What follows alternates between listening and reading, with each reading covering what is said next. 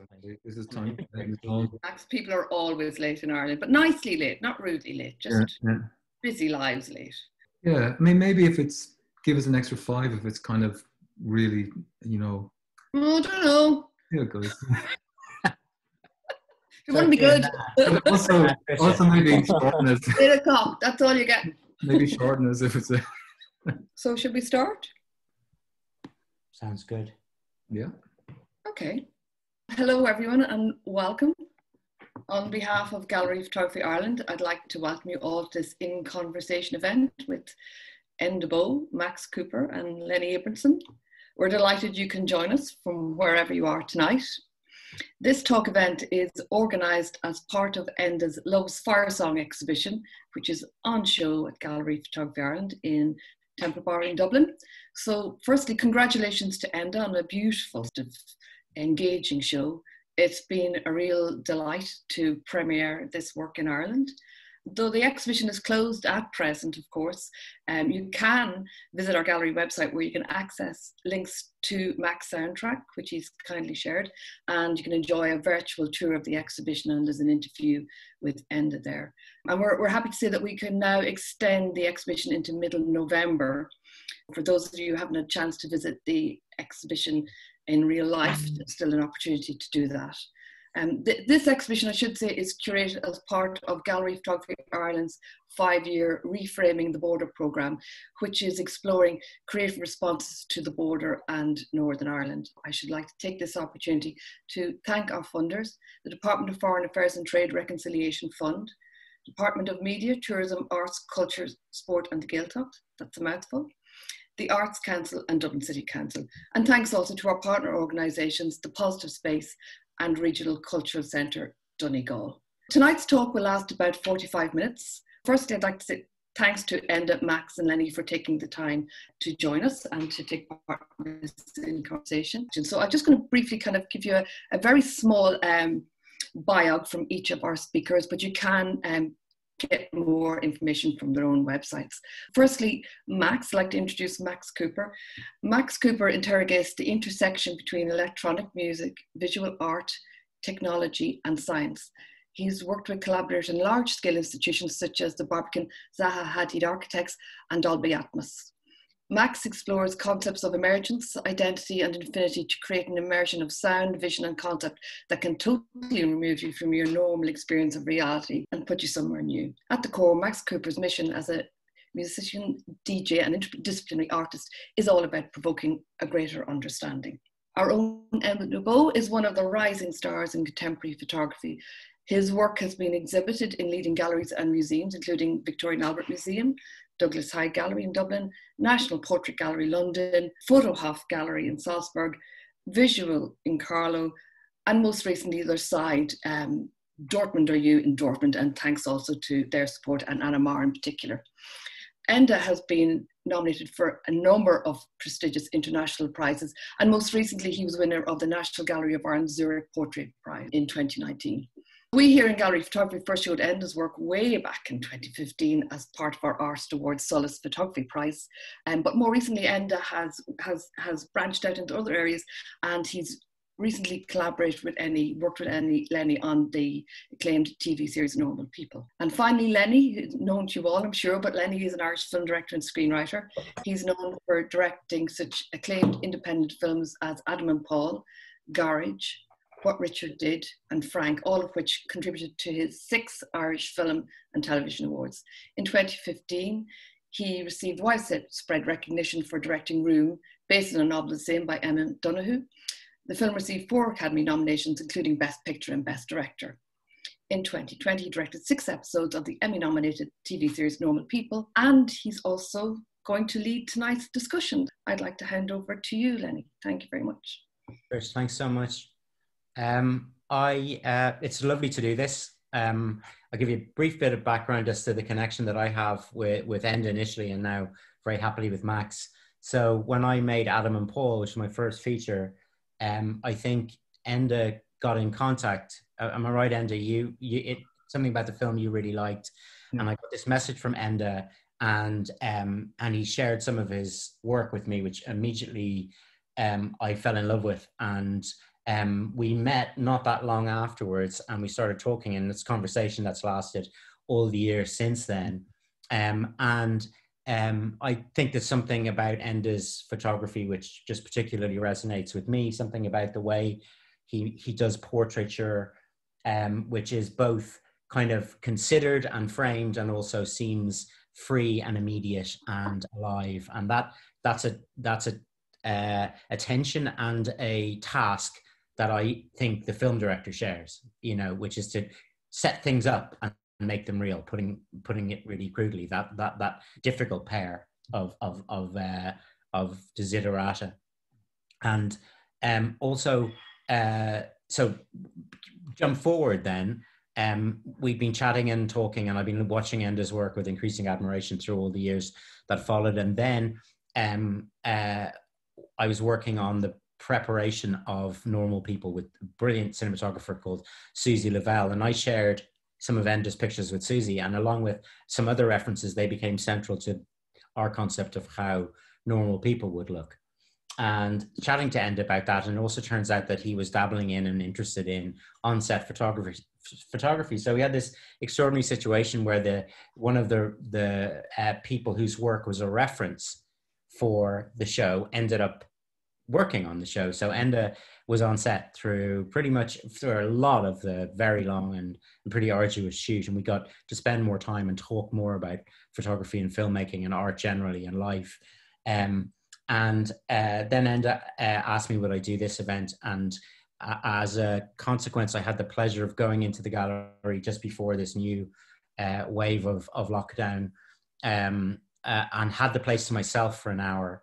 And I knew that Max had been involved and that Enda was working music into the work, but I didn't quite know what to expect or how that would be, how I would experience that, because I knew the photographs. At least I knew them. I knew the JPEGs. You know, I didn't know that I hadn't seen them in a gallery space.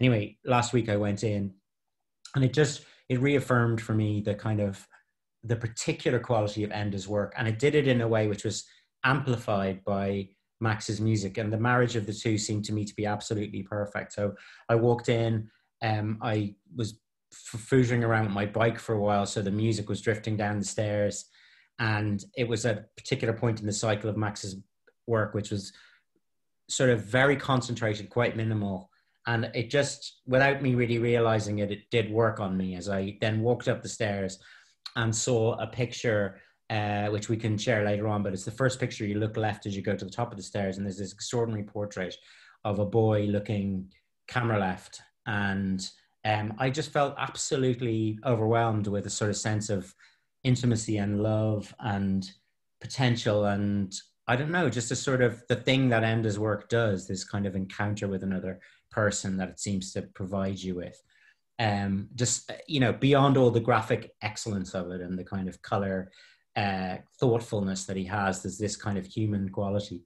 And I spent the rest of the hour just thinking about all sorts of things and listening to Max's music, which has this kind of concentrating, not resolving, constantly shifting, never allowing you to sort of sit in a particular tempo, just keeping your mind sort of open in some very extraordinary way. And I found the combination to be really affecting.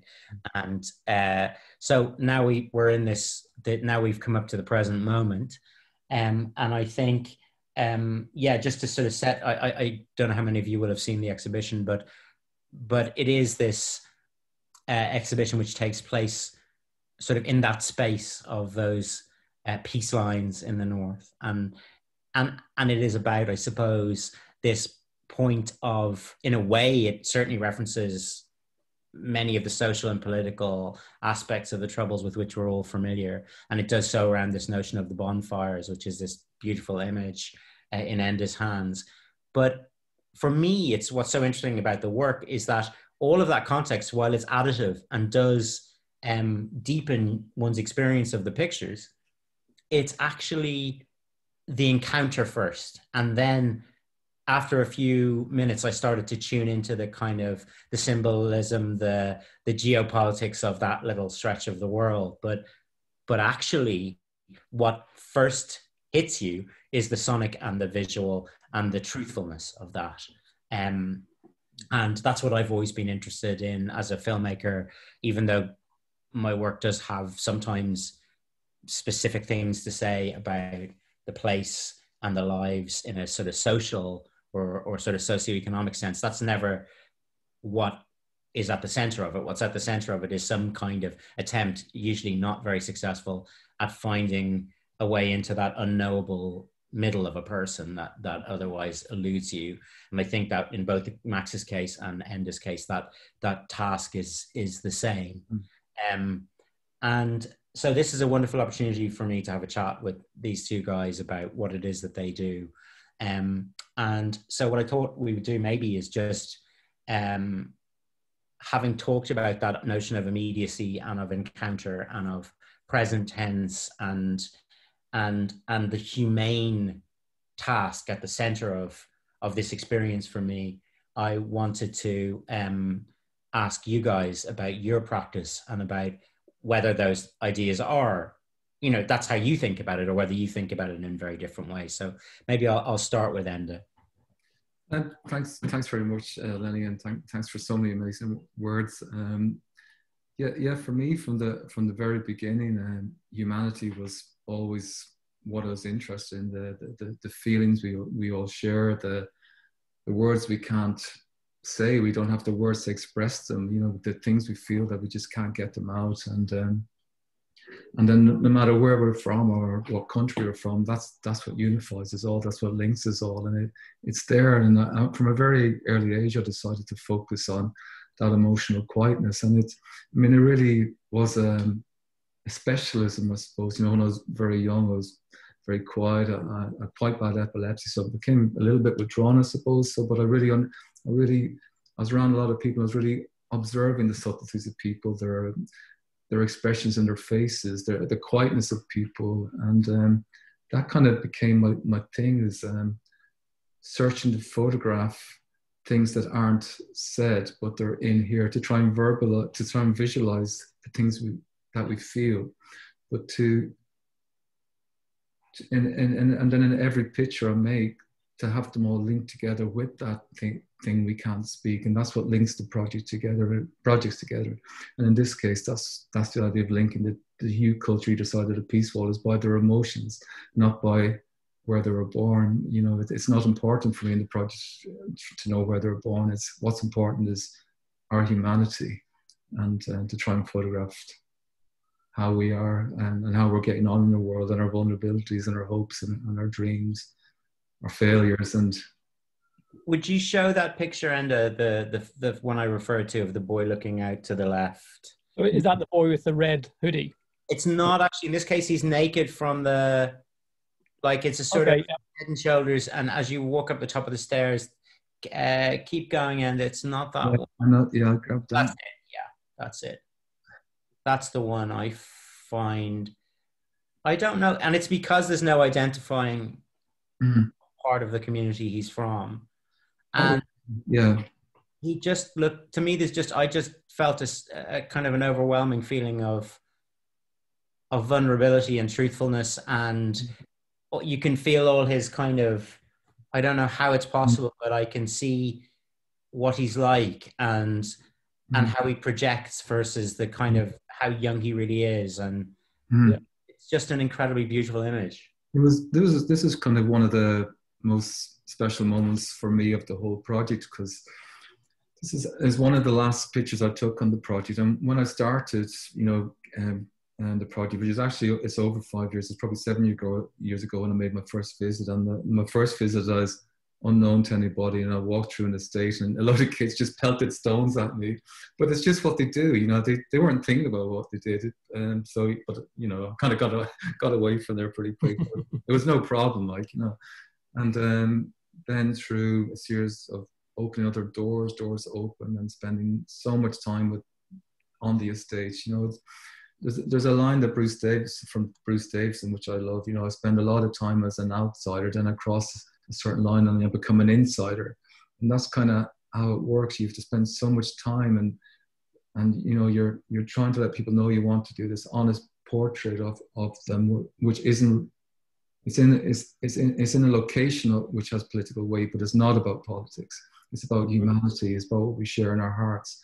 And that took a long time for people to believe. It sounded such like an arty kind of idea, you know. But then people began to trust me and open up. And then, you know, I was stacking pallets on both communities, and we went on this journey. And then this is in my last summer, this is 2018, and I'd actually photographed Neil 5 years ago. I have him, he's only 18 here. I have a picture of him, and he looks as 13, but he looks like a 10-year-old child, you know. And so we got a bit of a history. And but on this day, Neil said, "Do you want to come on top of the bonfire," which is about 30 meters high. And I'd never actually been on top of the fire. And I just thought, yeah, you know, let's do it. And I started climbing up the sides first and realized I can't do this like they do. So they put me in a big cherry picker, and I got on top. It was very rickety. I hate heights. And, you know, I was with 4 of the guys, and we're overlooking Belfast, and I'd come this journey, you know, not that it matters, but a Southern Irish guy on a unionist fire. Not that those things are important, but internally that was really, we come such a long way, and we were sitting on top of this fire as friends. We connected in our hearts. We connected. It wasn't about other things. It's about things we're sharing. It's about thinking, the things we feel like looking forward. You know, how our future is going to turn out, how our lives are going to turn out, the questions we ask ourselves. And so I had my moment with Neil, and that was what I was trying to portray in this picture. You know, just looking forward, and you know, hopefully, you know, the hope we have for your life, the vulnerabilities, the things we share. And this really was an incredibly shared moment. I kind of felt after I took this picture that this probably is the end of the project, because I can't imagine having an experience in the rest of the project as positive as this picture was. Look good. Thanks, Enda. I was going to ask Max about his first encounters with the images.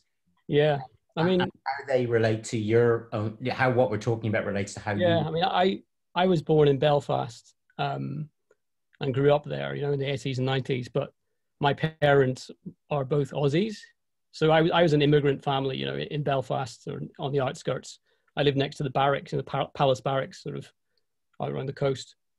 And I was sort of baffled as a young child, without having the sort of cultural history in my family as to what was going on, why all the pavestones were red, white, and blue, and why the kids were asking me what religion I was when I didn't know. And you know what I mean? I found the whole thing intense when I didn't understand it. And then as I grew up there and sort of took on a bit of the culture and the sort of the energy and the humor, I came to love the culture. But I also had this sort of relationship where I was a little bit like Enda saying how he was, you know, a quiet child and sort of withdrawn. And I found music has always been something that I can express things which I can't put into words with music. But when I looked at these images, it brought back a lot of things which I haven't really commented on artistically before. So I found it a really powerful process. It was something, it wasn't hard for me to know what fit musically, what didn't fit. Every time I tried, you know, does this thing, what about this idea? What about this? When I put the music with the imagery, it either worked or I had a really gut reaction that didn't work. It was, so in a sense, it was, you know, because of my background there, it really pushed me in a particular direction. I felt that there was only one correct way of doing it, which was interesting. It's not usually like that with projects. It was because of that background that it sort of pushed me in that way, even though I was to some degree an outsider. I think maybe that helped as well, because the idea that, you know, the imagery is not portraying, you know, one side or the other or trying to make that point. It's about it's about humanity and the feelings involved and the energy of the place and what have you. So I think maybe it was a good thing that I didn't have the historical baggage in my family or anything, you know, tied to one side or the other. But it was a really enjoyable process, and just I find the images really moving. I just wish I could have seen the actual exhibition, you know, in Dublin. But maybe I hope I get to see the images, you know, another time. I love what you did with the lighting, you know, the sort of dark rooms, you know, and the sort of spots that sort of, the imagery looks almost, I don't know, almost like backlit or something. I don't know, just the colors become really vibrant from what I've seen. Do you want to see one of the pictures that kind of you were more of a reference for you, Max? Sure. one of the main references I had was the boy in the red hoodie. And for me, it's a beautiful image. You know, I think Northern Ireland for me was always, you know, it's such a beautiful place. You can see in the background these, I don't know what sort of plants it is in the background. And then the white housing, you know, typical of the estates there. And you've always got that balance between beautiful nature and then, but with an edge of trouble, with an edge of, it's hard to put into words what it is, but you can see that there's, you know, there's a lot going on there. There's a lot going on for a young guy. Yeah, absolutely. So I just find that, you know, it's interesting, this idea of how we can express things through photography, through music, through film, which we can't express through words. You know, I guess if we were poets, then maybe we could express it through words. Yeah.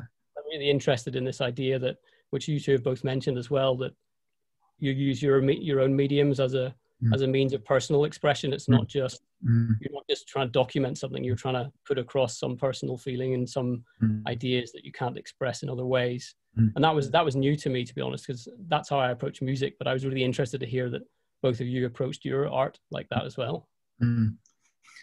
Yeah, it's very much the same for me. And I think that's the beauty of, you know, how we evolved into, you know, I just want to say I just love what you created, Max, the music. It just so made the exhibition. It was more than I ever dreamt of, the music you created for it. But yeah, it was always that journey, all right, of making work that expresses those things. That music, you can't put it in words, but it helps you understand something. I don't know why you understand it, but it touches you. It touches your stomach and it moves you. And your work is full of layers. It's full of humanity. It's full of changing emotions. And apart from some vocals, it's all musical, and it doesn't have to be words. It grabs you and it moves you. And it's whatever that is that I try to do in the photography. First of all, before anything else, the picture has to have that, and that's what I go into first. You should go into those deep emotions, and you have to be touching, feeling that connection with the person, and it's just a moment. You bring them to a moment that you connect. It's a certain thing we share, and that's the moment you bring them to make your picture. Like Lenny does, a lot of his subjects are people who can't quite find their way in life. They can't quite fit in, but they're beautiful people, but they're not being allowed to fit in, and they can't express how they feel. But Lenny, he tries to express how they feel within the movies he makes, and I think that's fair to say, Lenny. I mean, thank you. I think the thing that's interesting in all of this, and music is the thing that proves that the sort of the poetic, or whatever that kind of, however it is that we open ourselves up through art, is beyond the descriptive and beyond the narrative. And so even in a narrative medium, if it's only narrative, in other words, if everything that you're shooting as a film director or filmmaker is just attempting to tell you information that moves the story along, then it's a very debased sort of experience in comparison to something where there's a sense of seeing through into something deeper. And that falling through, I get it in music, and I get it in what Max did for this. That feeling that with a change, you know, sonically or harmonically or whatever, you feel like you've fallen into a deeper understanding, or you've gone underneath. And I get that feeling from your pictures as well, that you can't define it, because the experience itself is the kind of encounter with the picture. You know, it's not, you can't just say, well, it's not reducible. I suppose that's the point. It's not reducible. And I'm very interested in that, that question of, like, your practice and in terms of meeting the subjects that you photograph. Do you begin with very definite ideas of where you're going to bring people, or do you just dive into the relationship and wait for that sense of kind of an open channel? Well, I think I would start projects kind of like maybe you would start a project, or other directors would start a project, first of all, I work out the idea what I would like to be, and I get it down to every detail, what I'd like the color to be, what I'd like the light to be. In the case of on my first visit to the estates in Belfast, they're really hard places. It's tough places for young people.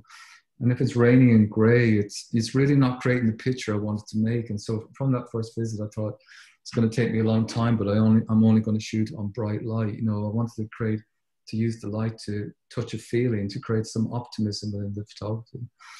And then I work at the type of, in this case, it was about youth culture, particularly the potential of youth culture. And that there was a certain type of person I was looking for, a vulnerable sort of person. And so it was a case of waiting around for days, or being there for days, not waiting and getting to know people for days, but it was a certain person I was looking for. And I guess, like you said, I love documentary photography, but I don't do like documentary photography. You see someone and grab them. I'm trying to bring people that are in a real world into a kind of a setup world where I can focus the emotions I'm trying to portray in the project. And so you see the person, you approach them, you spent days and you ask them, and you really hope that they'll engage with you. Because it's intimidating, and but a lot of people, they want to be seen, they want to be acknowledged, and that you realize that people, they have a humanity, they have a story, and they want the drive for human expression, Yeah, yes, and everyone has it, right? To be seen, yeah. And so someone would say yes, and then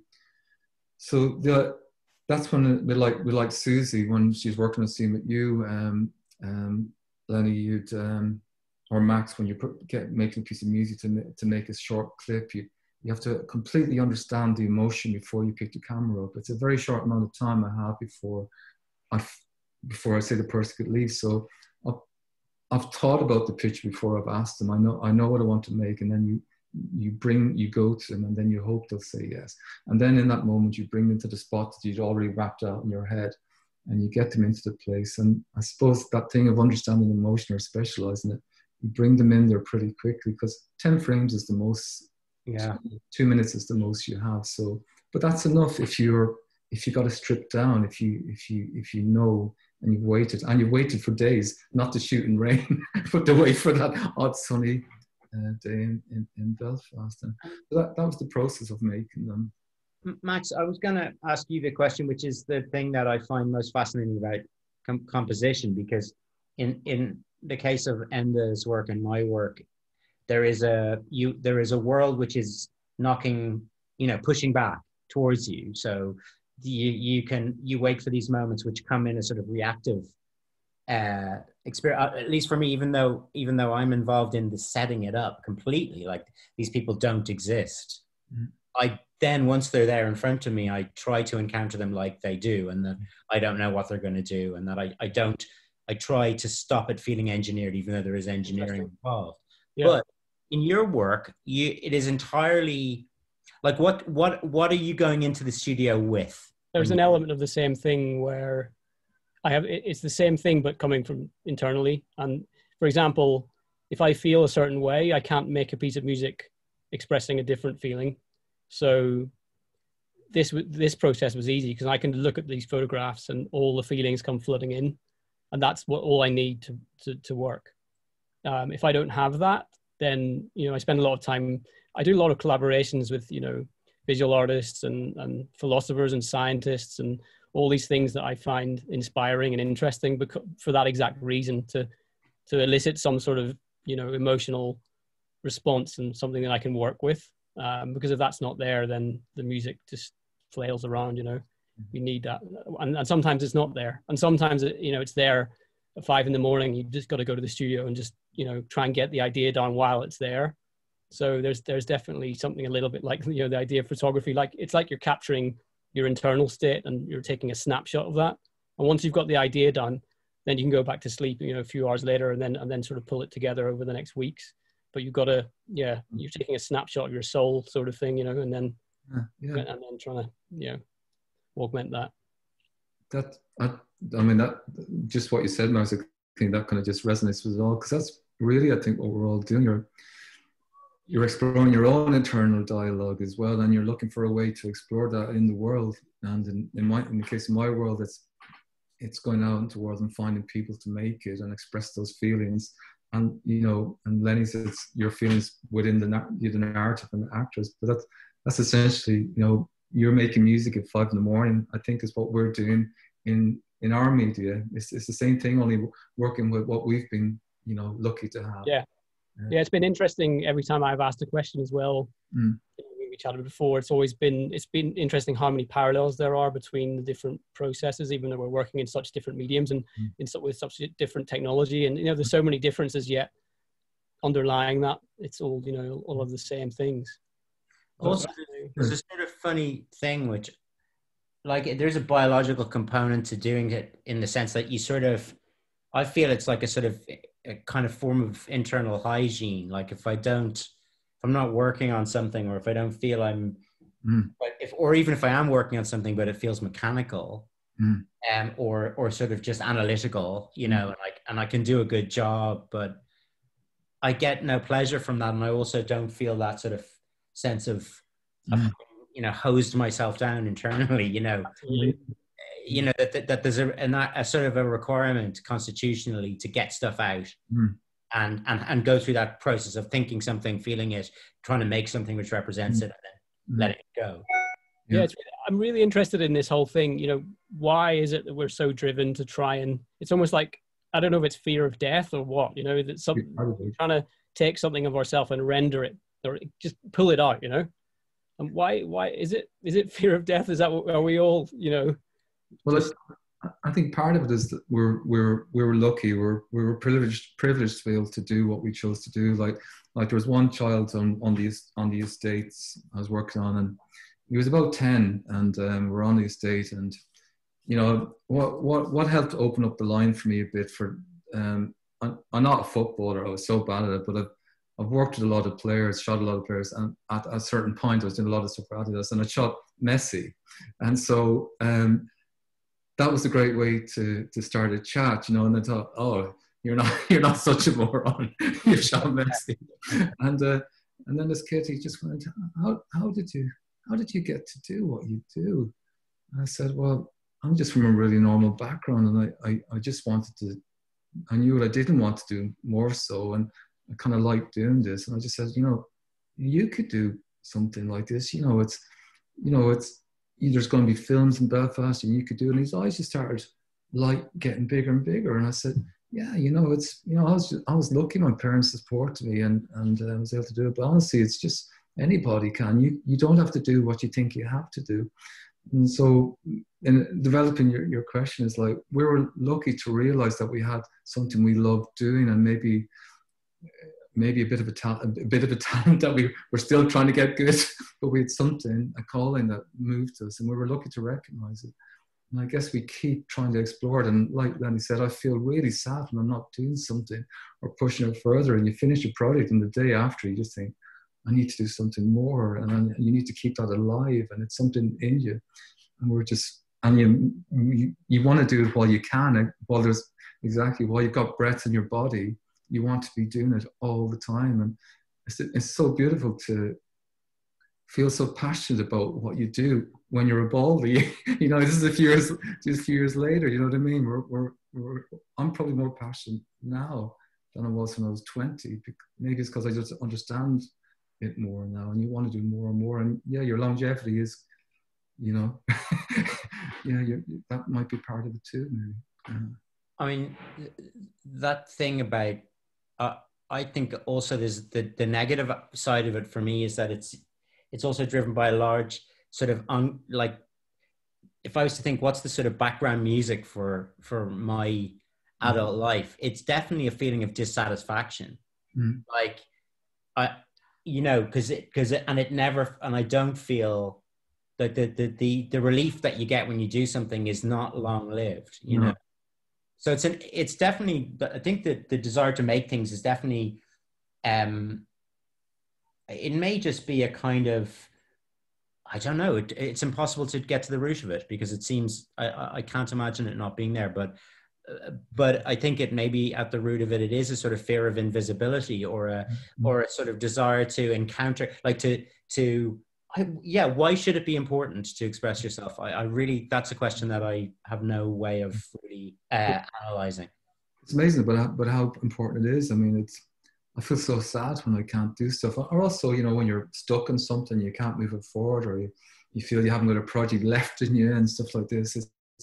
It's a really scary thing to feel, you know. And so when you're in a project, it's just one of the most beautiful feelings to feel, you know. And that includes working with yourself and normal people. I'm sure, Max, you know, in the middle of your music, you're just in this place that's so incredible. And then it's so incredible when you're, for me, to be with people, you know, and you're sharing the same sensibilities, and you're I guess that's part of it. That's part of what I love. I love that this journey, you know, we're just talking out the best bits. It's seriously hard a lot of the time. And yeah, absolutely. Yeah. And like often when pretty much every time, I've been to Belfast so often on this project, and I spend until the last 3 years I've actually started taking holidays. But before then, every penny goes into projects. And I stay in a really brilliant backpackers in Belfast. And it's great to meet people there. And it's called Global Village, if Mark happens to be listening. But, you know, the first few days and walking up to Shanklin in the Falls off this road and come back at night time, and generally nothing has happened. It feels like nothing will happen. I'm thinking to myself, what the hell are you doing, Enda? Other people are going away on holidays doing this. What are you doing? You know, and literally you have that 3 days in, you think, I ain't going to get a picture. This is not going nowhere. And then, but you stick with it. And then 2 weeks later, you think, that's why I do it. You know, you people open up. You met people just because this project, or a film or a piece of, you met people you never ever would have met in your life. And so you have these amazing exchanges. So maybe it's about living. Maybe that's why we do it. It's about living. It's experiencing life and trying to bring that into the mediums that we work with, so other people can feel something from what we make. Maybe that's it. You know, because I am trying to move people into prints. I really think about when printing it. It's not just about making a beautiful print. I'm trying to make a print that will connect with people as well. It's not just connecting with the subject, it's using the print to connect with the viewer, so they slow down when they look at the picture, so they feel the connection with the subject. But it doesn't have to, they don't need to know the person's name. They feel that emotion too. It's gone from here to the subject to the viewer. And then that's what was so beautiful work with Max. It was that feeling was brought into another dimension. So the viewer, when they walked around the space, was having the beautiful layers of atmosphere from Max's music, which brought space. I mean, it is like, I know we're going to get into questions soon, but there is something, just as you were talking, I was thinking about it. There is something about maybe the root of it for me, and I don't know if it resonates for both of you, is there is this feeling when there's a sort of state you get into, which is exhilarating. And it's kind of, and the desire to actually, like in a really fundamental way, it's like if you see something incredible and there's nobody beside you to tell or show or witness, there's a sense that you haven't completely experienced it. And maybe that's what it is. There's this kind of sense of being in some kind of slightly altered state where you're very present with what's there, whether it's an internal experience or it's generated by some encounter. And that the idea of that not being recognized, it is, and so there's an ego to it as well, because there's a sort of, this is worth communicating, but there is that feeling, like a fundamental desire to share this very, like this sense of revelation or something. So maybe that's the kind of root of it, and it is that, in that sense, there is a generosity to it as well. I don't know if that makes sense, Max, to you. Yeah, absolutely. You know, the thing that rang bells for me as well was the sort of punishment of the process as well. You know, that there's this pure enjoyment phase for me when I'm writing music, and in that first creative phase and expressing, trying to get some sort of feed something through, and then with time it becomes more and more torturous. You know, as you start analyzing the values, you know, you sort of start applying value systems to it, and is this good, is this crap? You know, it all starts going around in your head. One day you think something's good, the next day you change your mind about it. It's maddening. You know, you just get lost in this. I do anyway. And that's part of the punishment of the whole process. But on the whole, you do it for those moments when you feel that you have a really positive experience, and you know, you can just express that, and there's just some sort of really fundamental joy in doing that. And even if it means months of, you know, annoyance afterwards, it's, you know, it's still worthwhile.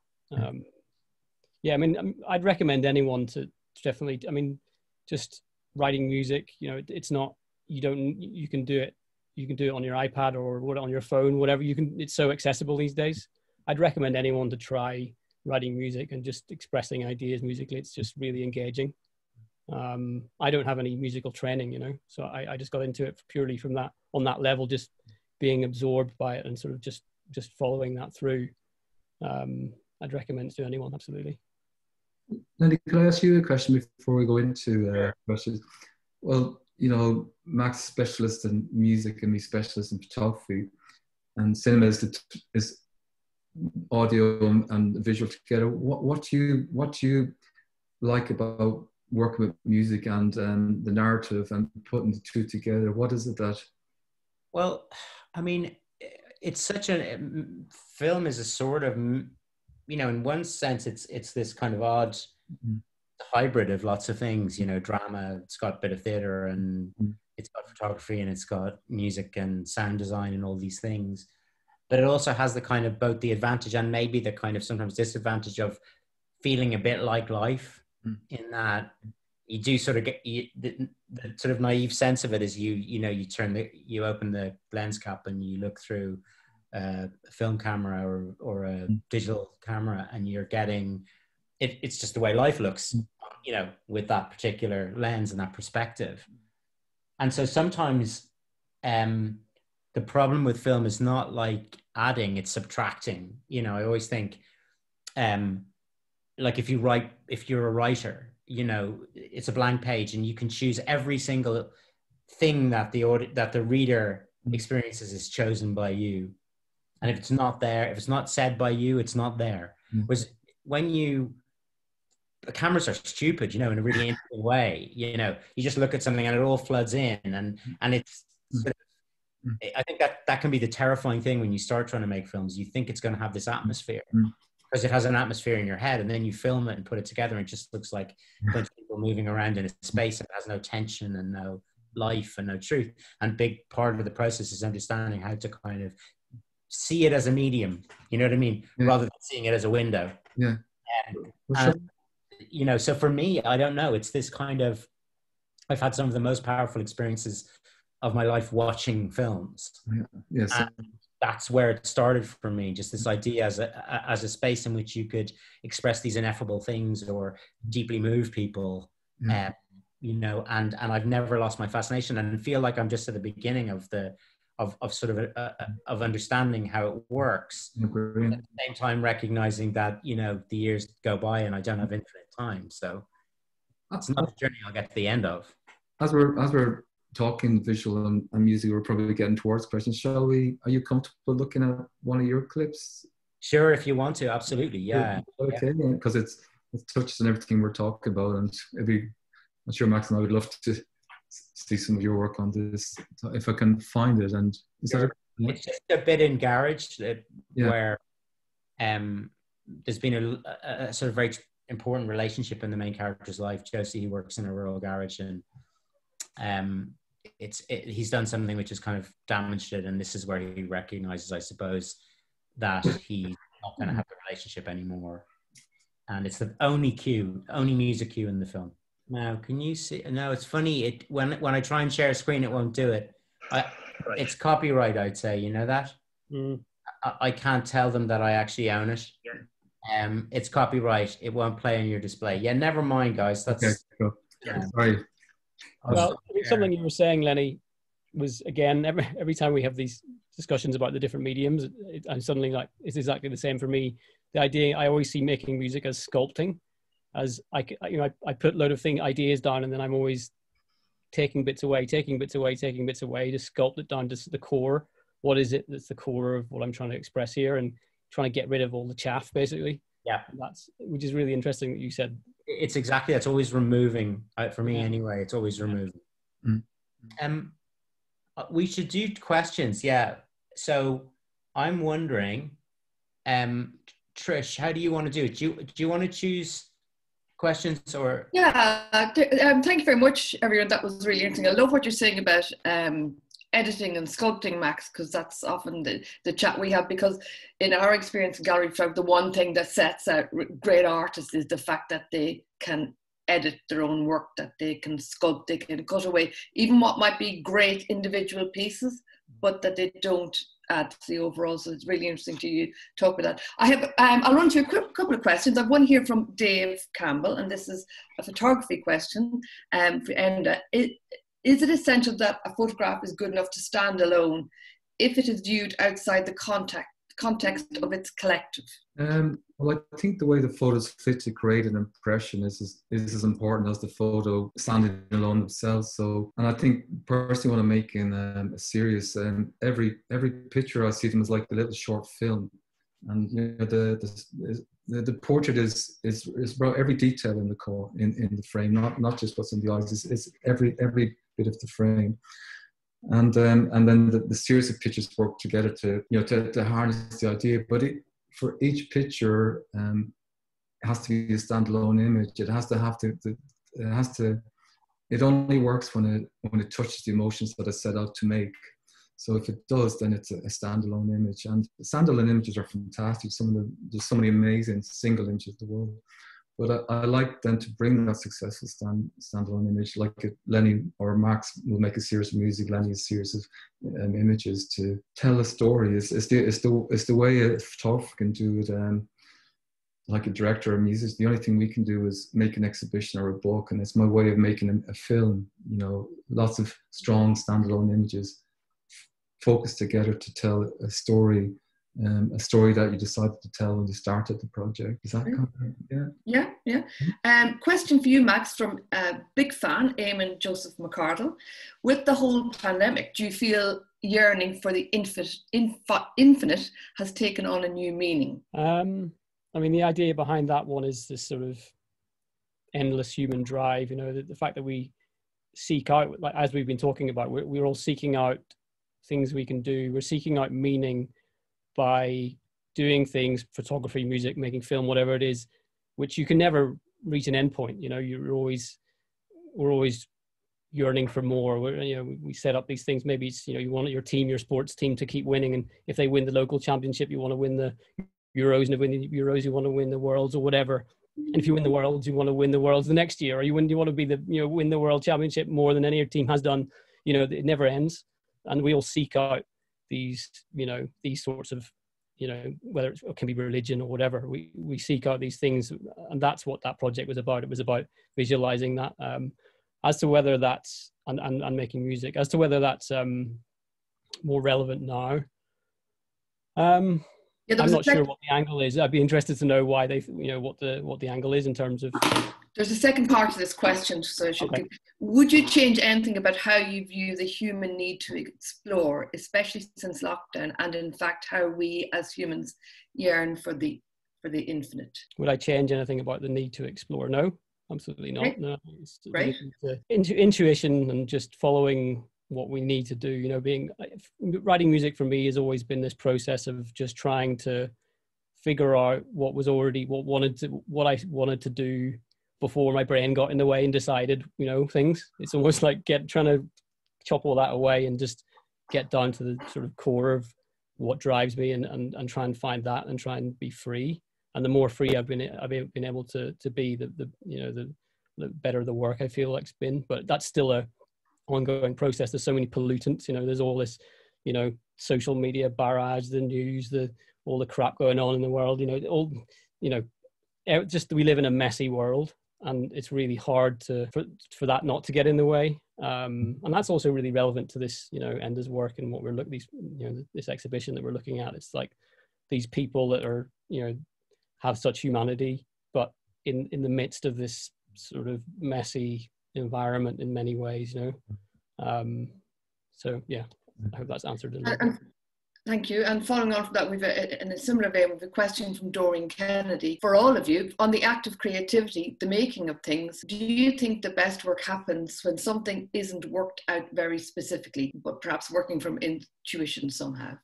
That's a really good question. I think there is this beautiful, if you're lucky, you get these, it's a balance between control and chaos. Like there always has to be that, at least for me. And so if I have a very, very clear conception, I often go into a day with a very clear conception of what I'm after.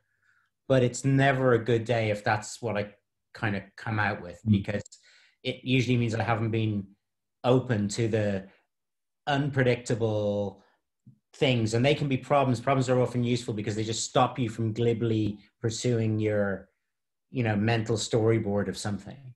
And so that kind of that interruption of that process, like and the things that actors, in my case, it's like just things do not seem the way I had anticipated on the day. And actually you have a choice then, which is that you either desperately try and control it or you try to go with it and temper your vision with what's there in front of you, working with the real materials. And so I would say the best work comes from a combination of sort of that kind of self-organizing of your own impulses and intellect, and then the encounter with the unknown and the problem and the mess. That's where the good stuff happens.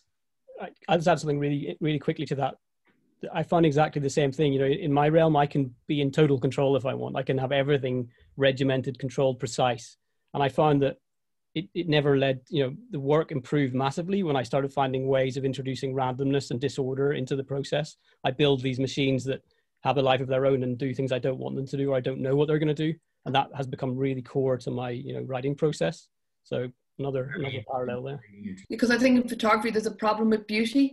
And if things are too perfect, they lose that tension that is at the heart of really great work. I have another question here from Siobhan Lee de Kempen.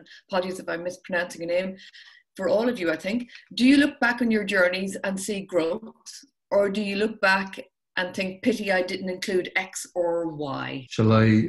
Well, for me, it's been total growth. It's and I would love to spend more time if I could, but we all have to make a living. We can't be there forever. It's such a great journey to be on, and you do the best you very possibly can. So you can't regret that. You've really tried and everything you possibly can.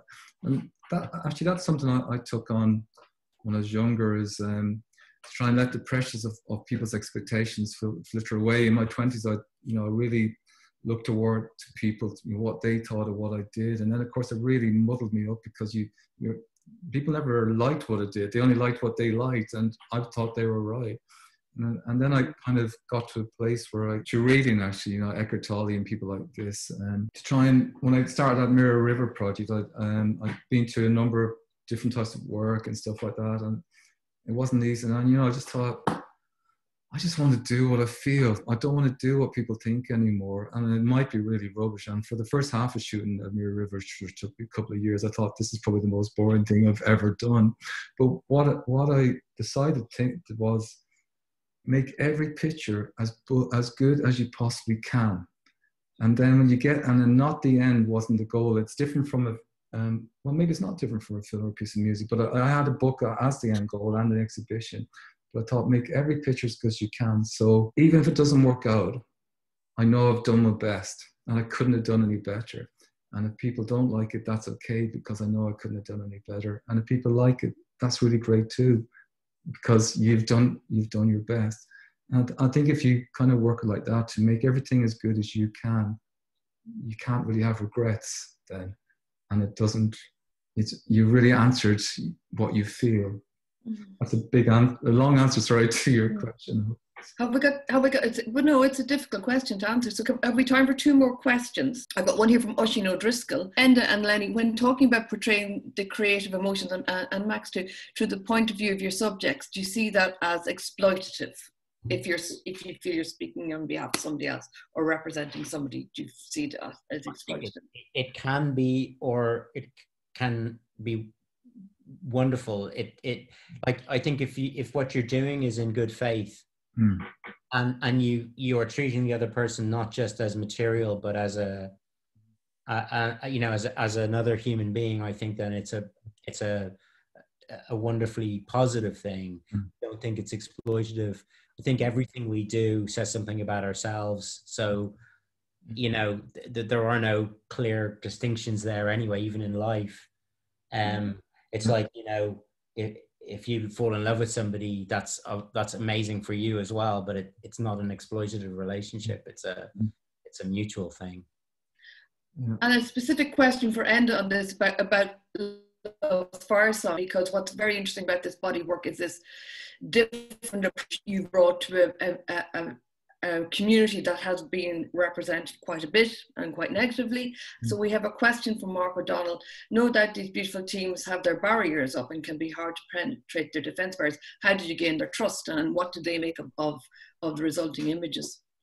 Well, I think it was being there for a long time to begin with. But when what I wanted to project, which is a project really focus on new culture of either side of the peace wall, but not about where they're from, about their journeys, their place in life, their searches, their openness, their non-judgment. It was important for me. I went in as non-judgment, no judgment, and people. The project was about not judging people, about showing a positive image of youth culture, not necessarily even Irish youth culture, just a person, just people. And I guess that's what I was trying to bring to the table, to understand that this really is what I mean. I want you to understand that you trust me, I trust you, and I want to show positive aspects and show you in a positive way, to show your vulnerabilities, your potential, so people will look at you and realize you're a person and you should have as many chances as everybody else in the world has. And I guess then people kind of realized it. And then after a couple of trips, I gave everyone prints, small prints, just to get to see what I was doing, and they liked them. They got it. They saw, oh yeah, he is kind of doing this. And then further doors opened. It was always work. You really have to be there and be around. People realized that they can trust you, and you were trusting them too. Because I was out all night in all sorts of places, so I guess trust, and that's the same with a director. I think in a movie, and Max with these collaborators is, say for instance, working with Lenny on Normal People, it was such a privilege. But Lenny was I call him a captain. He was such a brilliant captain. He's so honest and true. And I think the part of the reason that Normal People is so successful, besides the brilliant actors Daisy and Paul and everything else, is because the feeling that he created filtered down to everybody on the team, and everybody genuinely cared. And I think that actually came through in the screen, the what people felt. So as the trust and the care came, it spread out, and I think it comes through in the pictures. So it's amazing what people can pick up on in these things. We can't even put into words, but yet anyone can watch. They can look at an image or watch a film or listen to a piece of music and pick up something. And it's amazing. It always baffles me how people have such precision, but I guess we're social animals, and we have this extreme precision in reading faces and situations and all these things we're not aware of, but we apply that whenever we take these things in. Sort of testament to the power of our brains and what's going on behind the scenes. I have a tough question here for Lenny from Jennifer Quinn. So following on from the point Enda was making about combining his photographs with Max's sound, for the soundtrack of Normal People Are Saying was amazing. Do you have a particular piece of work you feel really came to life or took on a new, deeper meaning with the addition of a song? No pressure. Oh, that's so interesting, because Normal People is the first time I ever used songs. Everything else has been composed music or licensed sometimes, instrumental music. There's a bit of, there's just a track I absolutely love, and it's just at the end of episode 2 of Normal People. It's a track I've always loved and wanted to use, but it's Elliott Smith, Angelus, which comes in just before the credits start on episode 2, and it somehow captures a kind of anxiety in the relationship that's we've just arrived at very subtly, I think, in that episode. So that's probably a good example of a good piece of music. And there's a piece of music in Room when the boy is trying to get out of the rug in the back of the truck, which is a licensed piece, and it just absolutely did something very necessary at that moment that we would not otherwise have been able to do it. And I think we've just time for one more question. We can't take all the questions, so thank you to everybody who sent in questions. I think for everybody, the question is, do you always work from personal inspiration sources, or do you focus on external sources and experiences for inspiration? That's to you all. I'll start because I'll throw my bit in. Both, I think, is the answer. So sometimes I read something and I just find something about a person that's described in a newspaper or just very powerful, and it starts a process. But then it has to resonate internally for it to be my story to tell. So it's a bit of both. Yeah, I think it's the same for me. Is you just a subject you're drawn to.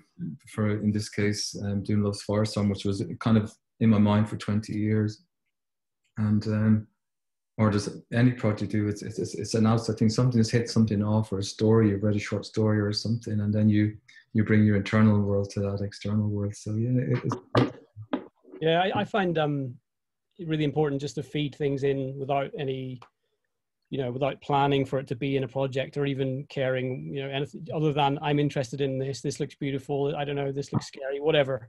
Just some sort of reason why I want to explore a book or a film or going somewhere, whatever it is. Just feeding things in. I spend a lot of time reading and listening to audiobooks and just trying to, put stuff in my brain which is more productive than all the crap that usually gets put in, by social media when we're not wanting it to. So that. It's just trying to feed something more productive in there, and then just let the process happen naturally, and then the ideas start coming. And the other thing I find really important is daydreaming times, some sort of time just to let your brain just be free and just see what ideas come. When I used to travel for gigs before everything stopped, I found that time really useful when no one could call me and I was sort of traveling, and that's when a lot of ideas would come. So I'm still trying to find how to do that now in the new lifestyle. Very hard when you're at home. So I think we have to finish, folks. Our time is against us. So first of all, thank you, Enda Bowe, Max Cooper, for making what is a beautiful exhibition and working together to make something that enriches us all. Thank you very much, Lenny, for leading the talk tonight, and thank you all for participating in it. Tonight is also a celebration of the launch of Enda Bowe's 5th artist's book. So Enda has an actual in real life copy that he's going to hold up. So it's available through the Gallery Photography's website at a competitive price of €22. So you can visit our website and you can get your own. It's a limited edition publication, and it's incredibly beautiful. And that's one of the great guys called Rocket, who was a great support to me when I was in Belfast. So that's for you, Rocket. Trish, before you go, can I just show you one other thing? No. Just a second. Sure. It's just talking about putting stories in a still and music, and there's a photographer that's a huge inspiration to me, and it's connected to everything. But I just want to show it because I love her work, and unfortunately she died quite young, Tish Murta. And I showed it to Lenny. I don't know, can you see this? Oh yeah, beautiful. It just has. It's like watching. It's like it's a movie. It's a film. It's not just a photo. There's so much happening in here. There's so much story. She's just the most exquisite photographer. You just wonder. There's a beginning outside the frame. There's an end there, but we don't know what it is. So she's come in. Where's she gone to? Where's her life going to? And these are the things that really move me and shape me, and these are the things that I think about.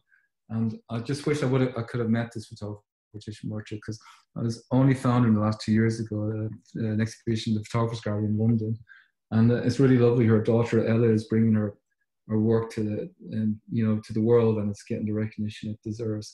So just inspiration for us all. Just wanted to show you that. It's a lovely way to end, Enda. That's very generous of you. Okay, thank you very much, and good night, everybody, and see you soon. Thank you.